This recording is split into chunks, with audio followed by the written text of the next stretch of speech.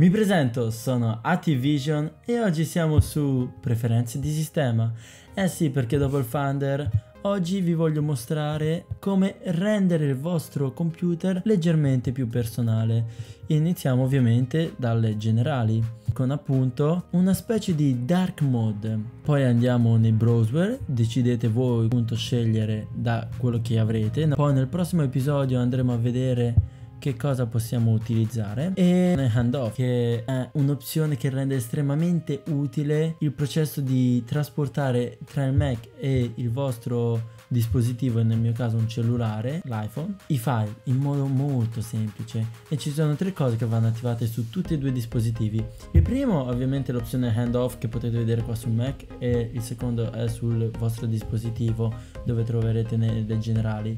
Il secondo dovete tenere acceso il Bluetooth su tutti e due i dispositivi, e il terzo, anche la connessione Wi-Fi deve essere connesso nella stessa rete. Se in caso avete una VPN tipo facciamo Astril, dovete su tutti e due i dispositivi avere acceso Astril e dovete stare nella stessa rete, diciamo Los Angeles 2 scegliete, e tutti e due devono stare appunto su Los Angeles 2, e handoff funzionerà anche con la VPN. Andiamo a selezionare la scrivania, dove appunto le foto predefinite non mi piacciono più di tanto, quindi andiamo nel piccolo più a selezionare la cartella che abbiamo nella scrivania, dove appunto c'è la mia icona del canale. Andiamola a scegliere, così è una cosa obbrobriosa, quindi andiamo a cambiarlo, però in questo modo non mi piace, così non mi piace, così non mi piace, mettiamo il centrale, però proviamo sul bianco, vediamo se fa effetto. Troppo lucido per una dark mode, quindi andiamo sullo scuro. Infatti, come potete vedere, qua c'è una specie di dark mode. Però aspetta, Command M per minimizzare. Sta cosa non è che mi piace tanto, che non la animiamo.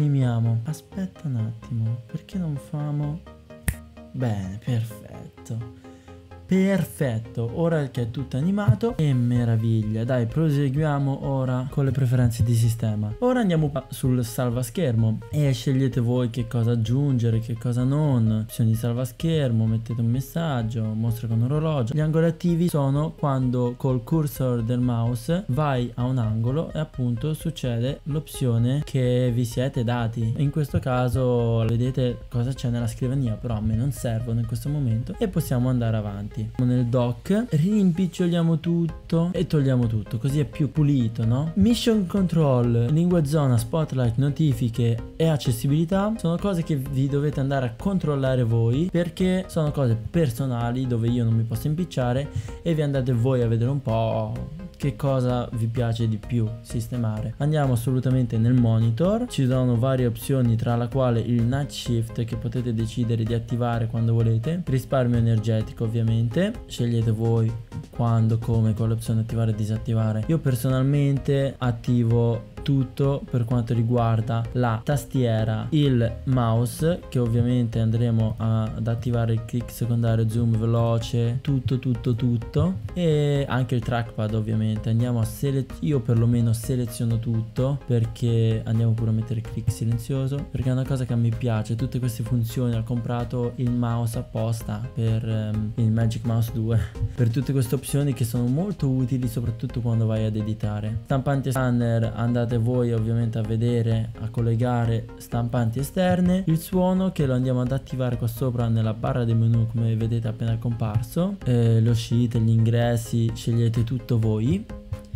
E il disco di avvio, fate finta che non c'è quel programma, proprio fregatevene, perché un minimo di distrazione potete cancellare tutto quello che avete sul vostro computer, e non ve lo consiglio. Poi vabbè, iCloud, logginate quando potete, quando volete, create il vostro ID Apple che vi serve a molto. E il suo end off ovviamente pure l'iCloud deve essere connesso, dovete essere connessi sullo stesso iCloud, sia dal computer che dal vostro dispositivo. Me l'ero scordato.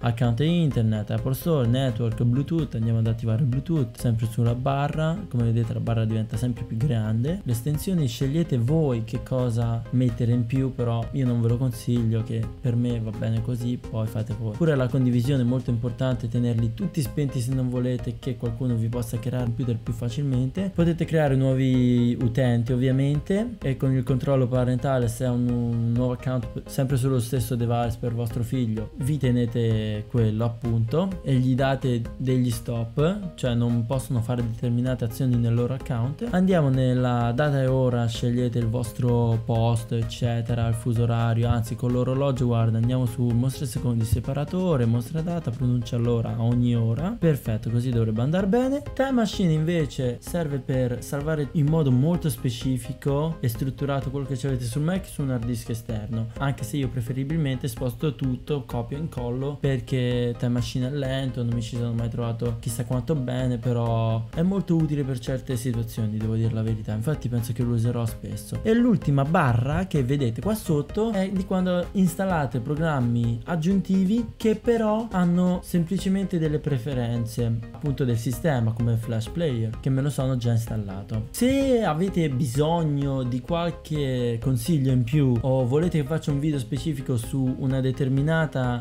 preferenza ovviamente del sistema, fatemelo sapere qua sotto in un commento e ci farò un video a parte, perché adesso ho fatto molta alla veloce, se il nostro video sarebbe durato 10 ore, sarebbe stato molto boring, molto boring. Prima di andarmene, come su Finder, vi voglio far vedere un altro piccolo trucco. Per esempio, se adesso che ho impostato la scrivania con il mio logo, ovviamente va lento perché minchia sto computer sta morendo, è cardissimo. Comunque, se quando adesso per esempio qua dentro c'è il PNG, no? Però facciamo caso che questa foto non ci sia, la mettiamo nel cestino.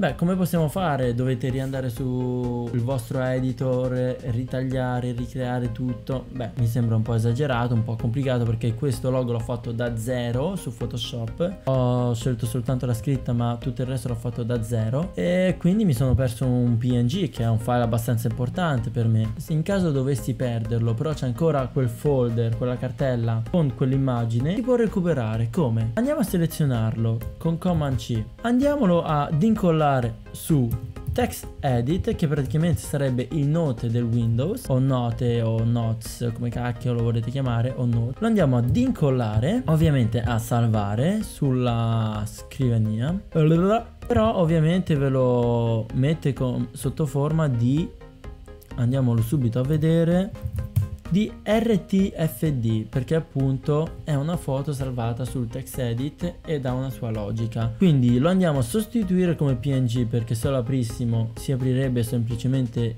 text edit. Come avete visto, una qualsiasi estensione va bene, si aprirà comunque sotto forma di cartella. La andiamo ad aprire e come vedete, a parte il testo, abbiamo appunto la foto salvata dentro questo file che abbiamo trasformato in cartella per appunto accedervi, e possiamo rinominarla con il mio nome atvision.png,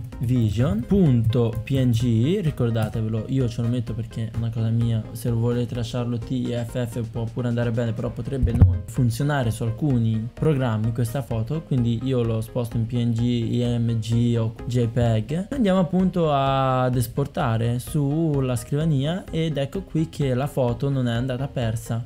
Infatti il trucco che vi ho mostrato sul Finder precedentemente serviva anche a questo, per appunto recuperare foto che magari avete perso. Andiamo ovviamente a cancellare questa cartella, questa foto la andiamo, visto che ormai l'abbiamo fatta, a reinserire nella mia cartella. Andiamo a chiudere tutto, con questo ho finito, vi volevo ringraziare delle Vision e noi ci vediamo in un prossimo video.